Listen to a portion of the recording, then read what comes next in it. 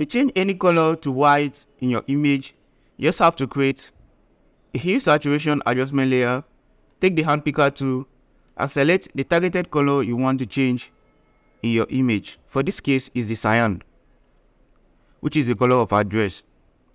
The lightness, take the lightness all the way up to 100% to make the color of our dress white. If you find that this targeting is not accurate, just come down here to the range section and adjust the range to cover more ground. This square or rectangular adjustment here controls where it's covered, and in between it is just the fade range value. So you can go on and make the adjustment as much as required. This was the before and now this is the after. What if you want to make the color of our dress black? Simple, do the opposite.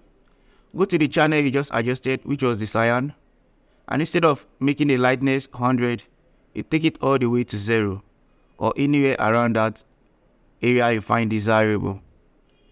Now you can still go on to make this adjustment here and there to bring more dimension to the image, or to make the black a little bit faded, or to add some little bit of color to the black to give it more dimension, since there is no perfect black in reality. Go on to max this out of anywhere you find undesirable.